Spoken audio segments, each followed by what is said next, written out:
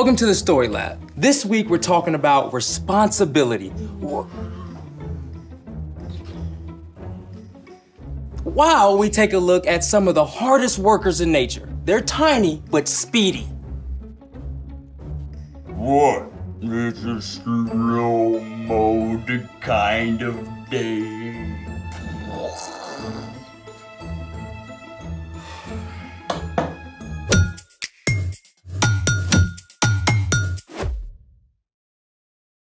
Hey, I'm Carter. And I'm Zeke. We're talking about responsibility, which is showing you can be trusted with what is expected of you. Okay, what's with the slow-mo?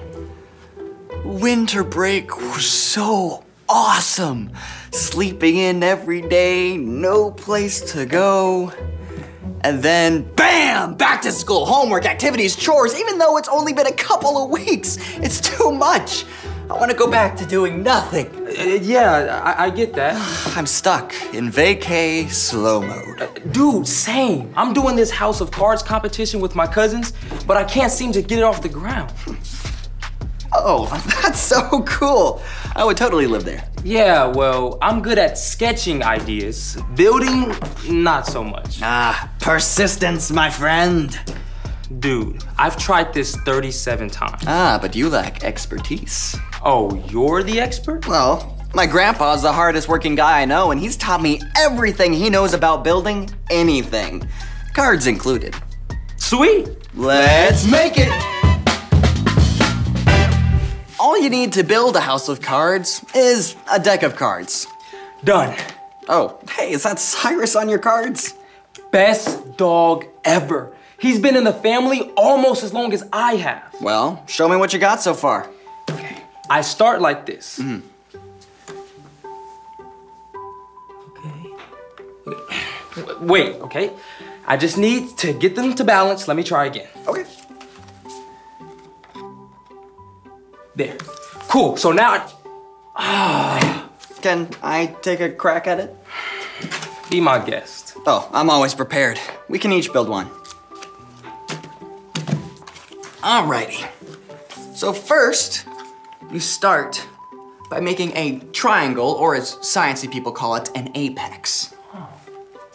Then, you build a second one right next to it. And after that, you put a card right on top, like a roof. Whoa, hold on. That is exactly what I've been trying.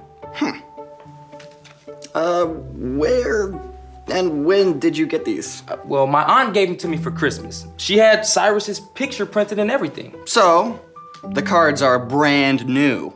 Yeah, I opened them this morning. Aha! Aha! But come on, can I get a light bulb? Want to share your light bulb moment? Yeah. Friction. Friction? Friction is a force that acts between two objects that are in contact with one another. It slows or stops movement between the two surfaces that are touching. Without friction, you get what happens when Mom asks me to mop the floor.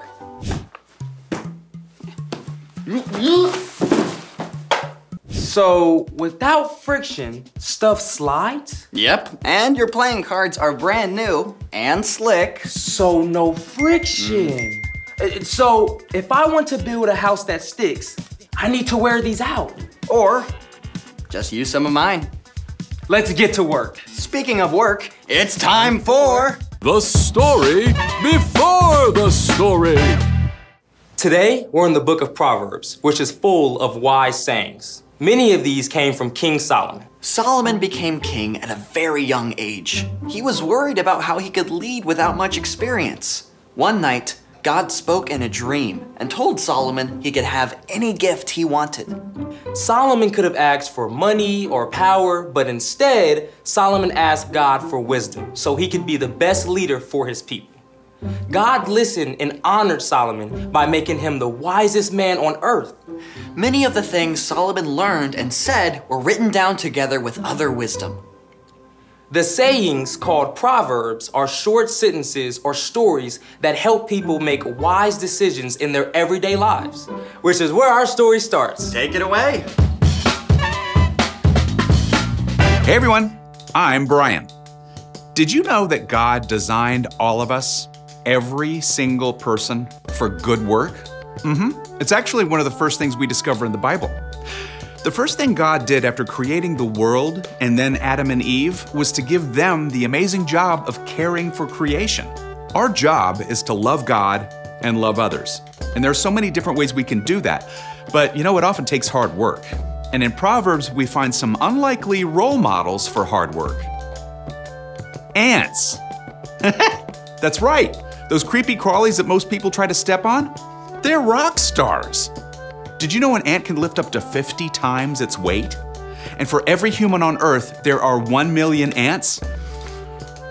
Okay, maybe don't think about that part too much. But ants are fascinating, and there's a lot we can learn from them. In Proverbs 6, we read, "You people who don't want to work, think about the ant. Consider its ways and be wise. It has no commander, it has no leader or ruler." Ants show us how to work. Ants don't need anybody to tell them what to do. They each have their own jobs and they work hard every day to do them. In an ant colony, some ants find food, some feed the larvae, others take out the trash, and some ants even stand guard. Come on, everyone, let's go. Working is better when we do it together. And just like an ant, you can take responsibility for your own chores and schoolwork. That's right, don't you wait for somebody to tell you to get started or to follow through. And if you need help, take responsibility to ask for it. Let's keep going. Ants show us something else too. But it stores up its food in summer. It gathers its food at harvest time. So ants also teach us when to work.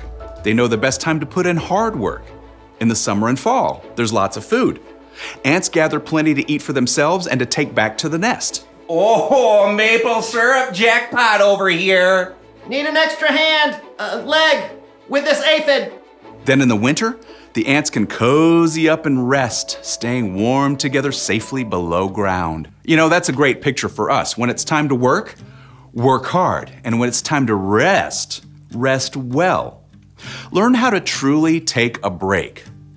Not on a screen, but hanging out with friends, spending time outside, discovering something new, or just being still.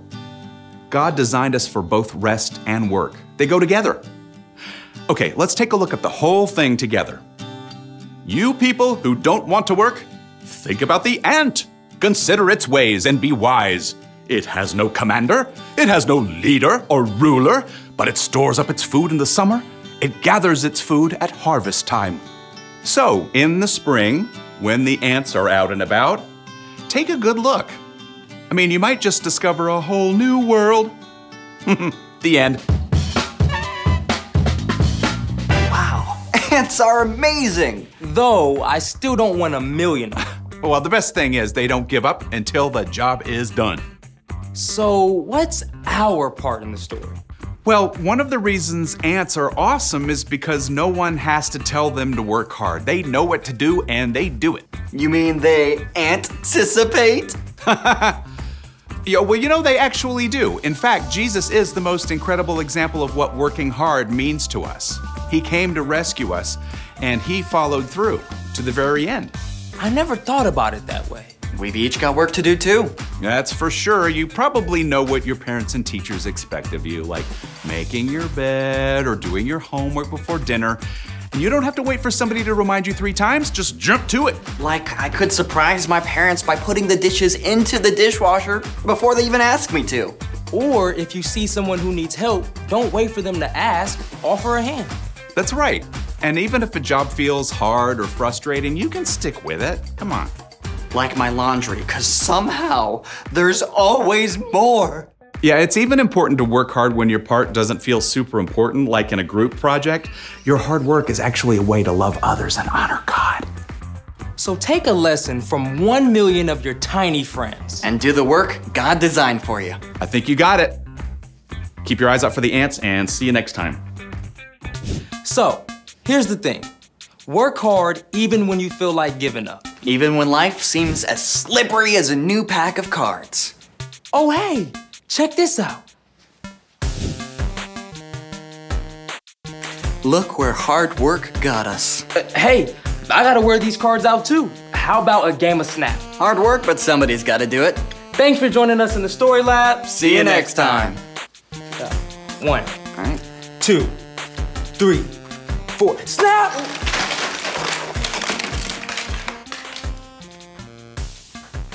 That took 4 hours.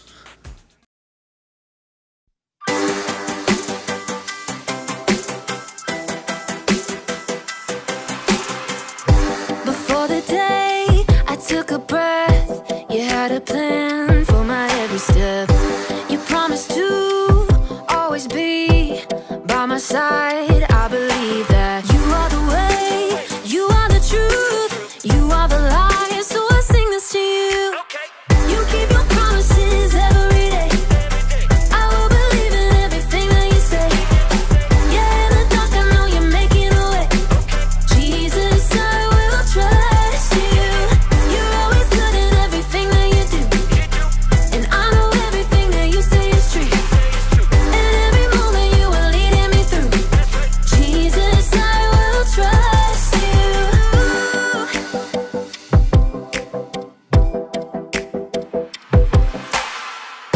I wanna be honest and true and do what's right the way you do. You're teaching me to take a stand and live for you, 'cause I believe that